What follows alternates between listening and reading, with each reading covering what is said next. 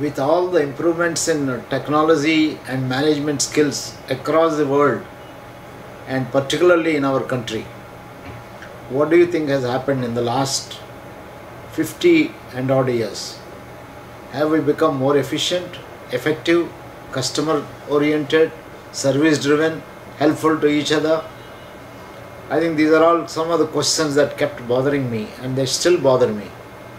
They bother me because, unfortunately, when I look at my 70 years of existence in this world, I come to the conclusion things have gone from bad to worse.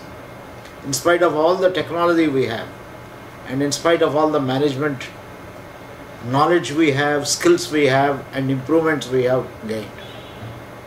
Sometimes I wonder, how come our human development index, which indicates that people in our country have the capability to live happily, live longer, and have the required skills to make their own quality of life good, is pathetically poor. It's something like 137 rank among 184 and odd countries today, and in 1990 it was something like 90th rank out of some 110 countries. So we continue to be pathetic in our human resource development as a nation. People don't know how to live longer, although we are living longer. As compared to the rest of the world, we still are far behind. I take a simple example of the consequences of wonderful management technologies we have. It is almost about 50 and odd years since the Indian Institutes of Management were established, and large number of management schools exist today. With all the management that we have, what is happening to the managing of our products and services? I'll give an example. In 1980s, when I went and bought a simple equipment, maybe a refrigerator, or maybe a television set, or an air conditioner, I simply had to go to the shop, look for the price, maybe select whatever brands were there, and then pay the money, and that is the end of the story. I don't have to do anything. The person there in the shop who sold the equipment made sure that the equipment is delivered to me on time, it is installed, and it is a demonstration is given, it starts functioning, and then he would call me up to say everything is okay. So he provided integrated services. I am talking of 1980s, when management was still in its earlier stages. Now today, so many years after big management impact that we have had, technological impact we have, information technology we have, everything is available online, and everything is possible to be connected through SMS and so on. You cannot get the services anywhere near the level that we got in 1980s.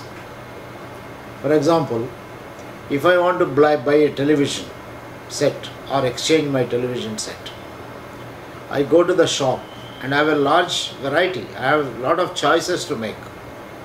Sometimes the fellow there is not able to explain. He is specialized that he can only explain one particular model of the TV, not the other models. If I ask for another model, he says, let me call my colleague. In the same shop, if they are selling a refrigerator, there is another salesperson for that. Our specialization has gone so much that for every small product and a brand, there are special salespersons.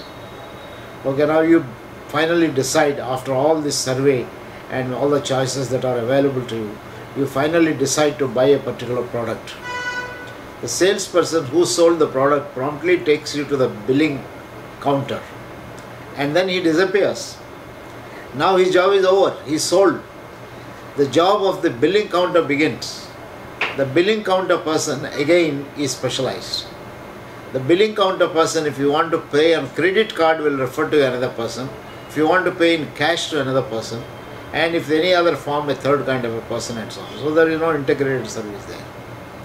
Okay, you paid whatever you wanted to pay, and then you are happy that you bought this. Then you are told that this will be delivered in a day or two. sometimes I think under pressure they tell you, sir, by the evening it will be delivered. And you can be rest assured most of the time it doesn't arrive by the evening. And then if you insist on it, and if you call them up and say the product has not come, they say, we are sorry sir, we can't help it because this is now out of our hands. We have informed the warehouse, or we have informed the place. And then you, at best he can give you the number of the warehouse, and if you call the warehouse, they tell you, we are only a warehouse here, we cannot, the service engineer is different, the people who manage are different, and things of that kind. So you have to keep chasing until the time the product ultimately arrives. And to your surprise, you will discover the television or the refrigerator, whatever you bought, it arrives maybe if you are lucky on time, otherwise maybe a 24-hour delay. It arrives to your place, and after it arrives, it is dumped there in wherever, whatever is the point that you say. Then you tell them that, look, now we will fix it up. They say, sorry sir, my job is only to deliver. So the fellow delivers. The fellow who puts the piece into the delivery van is different. The fellow who comes to your house to deliver is different. Then all that he says is gives the challan, takes your signature and goes back. Then you kept wondering, and then you keep on calling up. And if you call up the agency which sold you, they say, we are sorry, now you only can contact the company concerned. And I will give you a 1-800 number, which I think will keep on directing you to, if you want a particular product, press 1, another product, press 2, if you have a complaint, then press 3, and so on and so forth. It takes almost about sometimes as much as 5 to 10 minutes to identify and locate the right kind of a person who can give you the right information. And in between, I think it can get quite often cut off. So finally, suppose you succeed in getting access to the person who is supposed to come and install. The fellow finally comes, some great gentleman appears with all his paraphernalia and installs the particular kind of products. And then recently I discovered that while installing a water filter, he discovered that the inside of one of the jars is broken. And he said, this is a very common thing. Then I asked him, well, how come that if it is a common thing you don't carry an extra jar? He says, that's not my department. Then he said, I'll have to inform the person concerned. There is another sales, a service engineer who fixes along with the broken jars and so on. I will inform him and he will come and fix it. And that fellow who is supposed to come never came. So this chap who is supposed to fix the thing simply mounted the water cooler on the in the kitchen and went away with the broken part kept inside the water cooler. And for 2 days we had nobody coming to service this. We kept on phoning and ultimately I think another gentleman came to sort it out. So you have the delivery person different, the installation person different, the service engineer different, and after that but they are all very prompt in conducting online surveys. You will immediately get a call, are you satisfied with our service? Now the call could be as well from a BPO, may deal with the delivery service, or may deal with the product service, or may deal with anything. So any product that you buy, the specialization is so much, the outsourced agencies are so many. I have a feeling that every product has at least a dozen outsourced agencies, and when you buy a product you have to deal with 12 different people. Even then you are not very sure if the item on which you have spent so much of money is to your satisfaction, is working, is the kind of a thing you wanted, and so on. So this is the impact of the great management development that we have had in the last several years.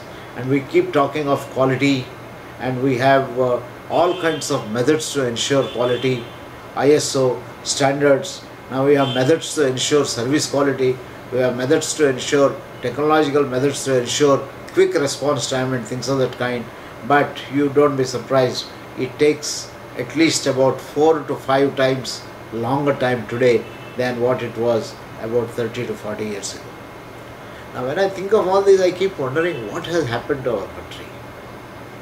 I think we have gone more and more divisive and divisive and divisive. We divided ourselves.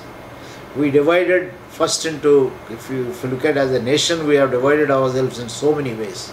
We are divided into states. States are not happy. Linguistic states are not happy. So they wanted further division. And then again they wanted further division in that. Then you divide by districts, you divide by blocks, you divide by caste, you divide by community, you divide by religion. Everywhere there is divisiveness. And it's not only in the society, it's in the organizations there is divisiveness. And outsourcing has improved.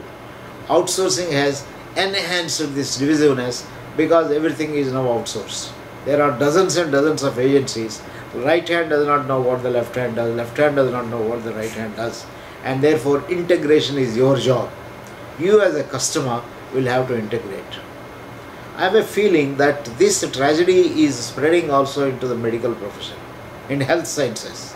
The specialization is so much, the person who treats your lungs cannot treat your heart, cannot treat your abdomen, cannot treat your liver, cannot treat your kidneys. He says, I am only a lung specialist. And you have therefore a kidney specialist, even in kidneys there is a specialist and so on. And sometimes whatever interventions they make, it affects other organs. And then you have to run from pillar to post, quite often from one ICU to another ICU, only to meet your end and so on. So this is the story of divisiveness in our country. We have divided, we have specialized, we have grown, but I think we have deteriorated. We have not improved anything.